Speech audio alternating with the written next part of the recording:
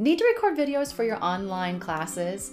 I'm sharing with you the best free program so you can easily and quickly record your video content. If you haven't done so already, don't forget to subscribe, hit the like button, and turn on the bell notification so you don't miss any more of my videos in the future about online education. I've helped educators all over the world transition to online teaching, and I'm so excited to help you end your frustration with recording video content for your class. Let's dive right into the very first one, which is Zoom. Now again, this program is free and you get about up to 45 minutes as of right now when I'm recording this for a free account. You can easily set that up, but I'm sure most of you already have kind of dabbled with Zoom a bit. There's a couple of reasons why I really like Zoom. One, it is free to use even if you don't already have an account with your institution or for your own private studio if you teach online classes or do online coachings. So if you don't already have a Zoom account, you can quickly and easily set it up here. Just go to zoom.com. But I'm sure most of you already have an account with Zoom. If you don't, just set one up really quickly. It's really easy and you can do up to 45 minutes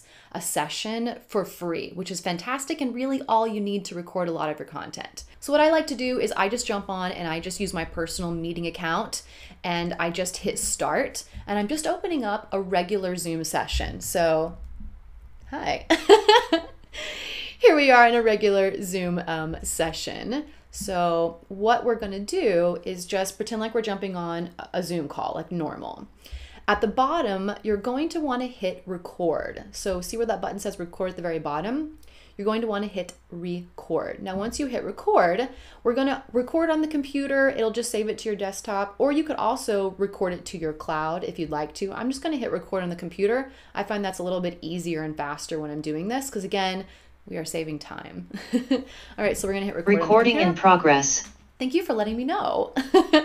All right, so now it's recording whatever on my screen. So for example, say I wanted to send a video message to my students. And I wanted to say, hey everyone, I can't wait for you to be here. I'm excited to talk to you about what we're doing next week in class. Or maybe it's an update for your students, or maybe it's, you know, a lecture or a lesson and you have up to 45 minutes or so, 45 minutes for free.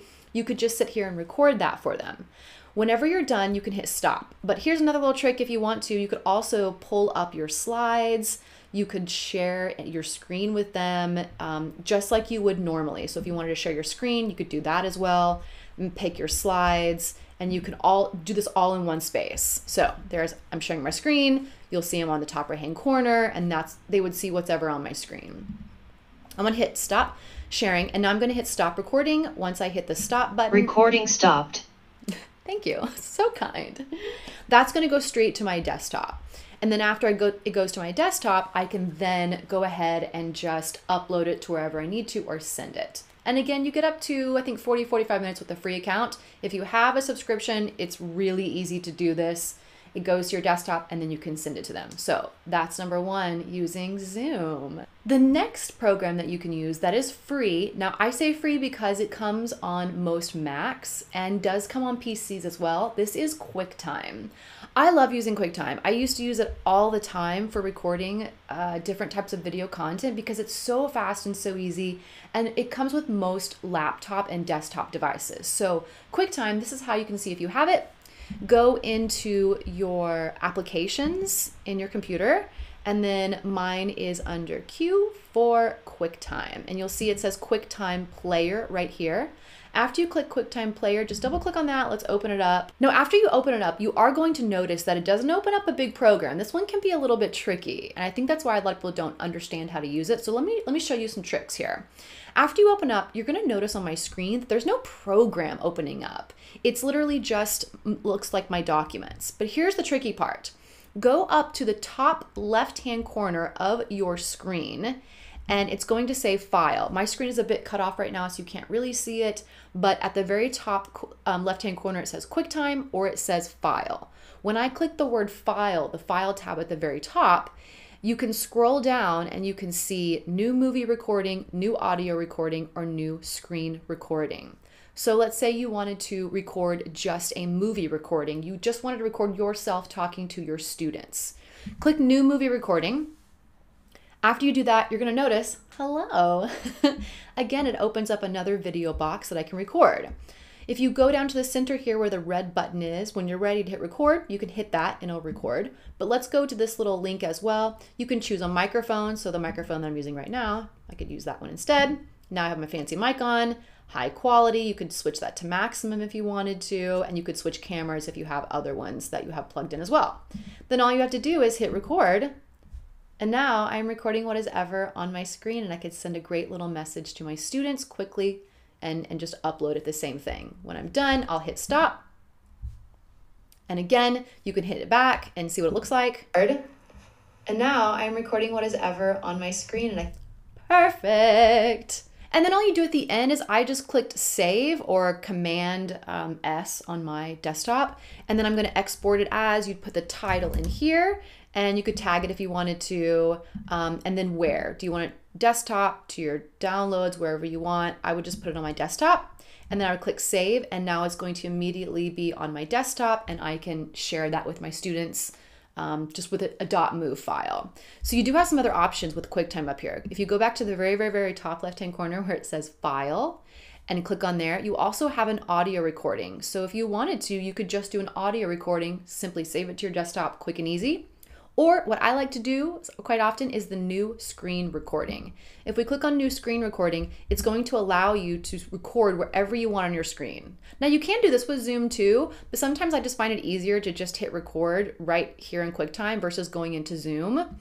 But you could record just a section of your screen. Say you have some slides pulled up and you only want them to see the section of the slide that you kind of are focused on because you have maybe notes or other things on the side. You could just pick a section here, and you have a bunch of different options down here at the bottom where you can capture certain spots, record entire screen.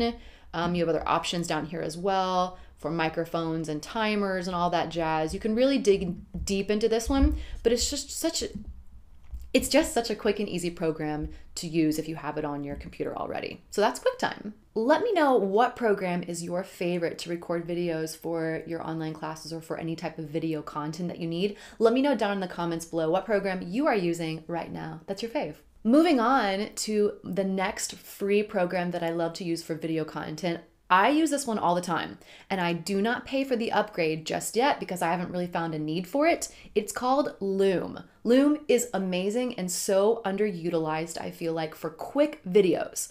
Now, grab the free one. You can go to loom.com and you can download it here. I download it for the Google Chrome extension. I have Google Chrome. I love it, but it depends on what fits your needs, what suits your needs for the computer or laptop or device that you're using. So here it is if you just want to take a look and download it and find the best platform for you. But what I will tell you is I use the Chrome version. If you take a look up here on the top right-hand corner of my screen, you're going to see that I have this Loom extension built into my Google Chrome extensions. Right here it is. I love it, and here is why. Let's say I want to send a little quick video for my students and I want to show them something that I'm talking to and referring about inside my online course. So for example, here is my YouTube for Artists and Educators course that I host. If you're interested in that, I'll put a link below if you want to check it out. Maybe if you're interested in YouTube, it might be something helpful for you. It's kind of a great just guide step by step. It's the guide that I wish I had when I started my YouTube channel.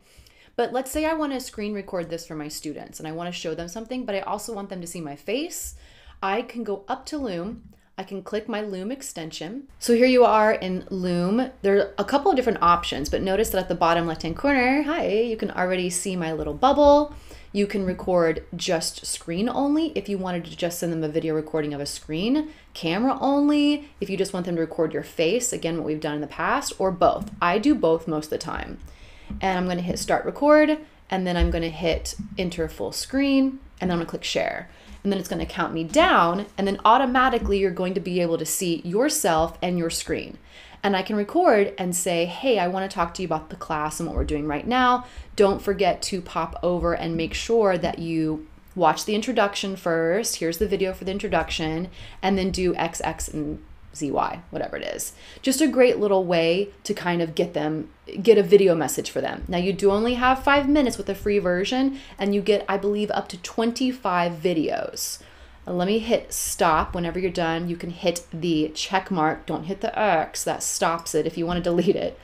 You can also pause it right here and go back to something, but click the check mark and that will stop it, and it's going to record right here for you. You can also quickly edit it if you want to, add a call to action, add a thumbnail image. I bypass all of that, honestly, and I literally just call it a day and say that's good. You can click share it right here with somebody and you can send it to them. What I do is I click the embed code and I embed it into whatever I need for that day, especially my Canvas courses. I just embed the video, or you also can download it if you'd like to as well. Click the download button, it will download to your desktop. This is just a really great way for you to get many video clips to them. Again, there are certain limitations, but if you're interested in paying for a product, you might want to look for that one. But again, great for just 5-minute little video clips. If you need more help with filming video content, be sure to check out this video next on how to be more confident on camera.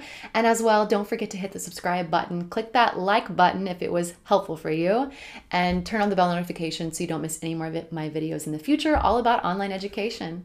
I'll see you in the next one.